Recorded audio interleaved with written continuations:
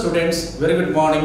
Welcome to Narayana Live Classes. Today for class 6 students, we are going to discuss assignment number 73 on number system. Let us start with the first question. The square root of 1764 is. If we take 1764, let us try to write it in its standard form. 1764. To write it in standard form, what do you need? You have to convert it into product of primes. You have to prime factorize it. So with 2 let us divide because it is an even number. 8 times and 2 times. Again with 2, 4 times, 1 time.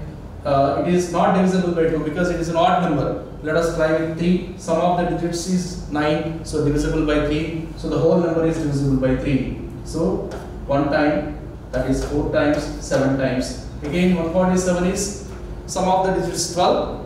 It is divisible by 3, so the number is divisible by 3. So again you can divide with 3, 49. 49 is the square of 7. So 7 square we can write 7 into 7. So here 1764 we can able to write as 2 into 3 into 7 whole square. Because 2 square, 3 square, 7 square we have. So root over 1764 if you want, that becomes root over 2 3s are 6, 6 7s are 42.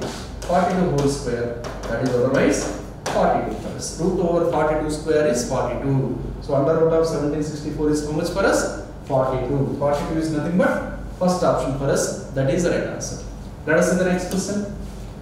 Find the square root of 3249. If you take 3249, even here you have to find out its prime factors. So let us try to do that. So it is not divisible by 2 because it is any odd number. 3249. So 9 plus 4, 13, 13 plus 5, 18. 18 is divisible by 3. So we can divide this number with 3.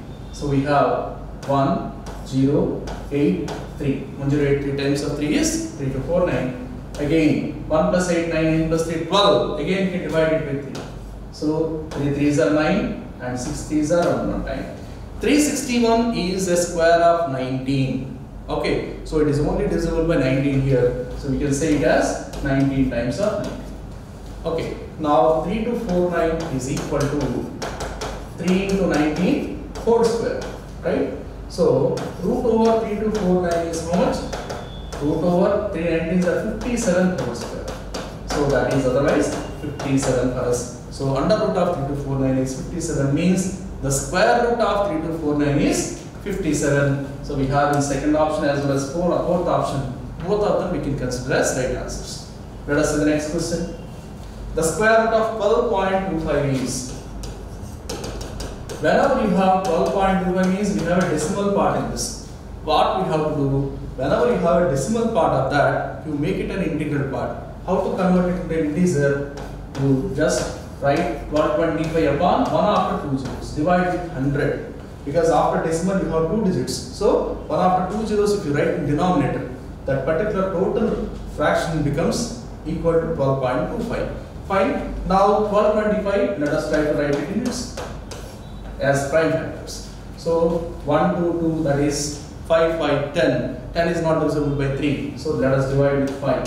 So 2 5s are 10, 22, 4 times 20, 5 times 2, 45. Again with 5, 4 times 20, 9 times. Again 49 means 7 into 7.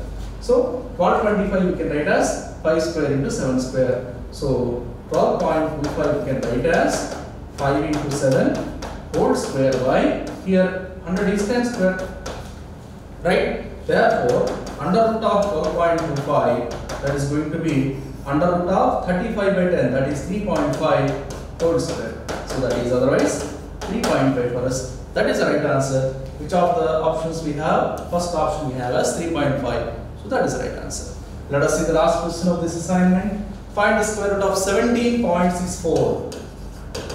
17.64, how can you write? You can write it as 1764 by 100. Fine. Now 1764 prime factors. If you take 2 times 882, again 2 times 441, again 3 times 147, 3, 49, 7 times 7. Okay. So 17.64 we can write as 2 into 3 into 7 whole square upon 10 square. So under root of 17.64 is nothing but it is 42 by 10. 4.2 whole square. Root over 4.2 whole square. That is nothing but 4.2 for us. That is second option. So that is the right answer. Okay. So that is the end of this assignment. Thank you. Have a great day.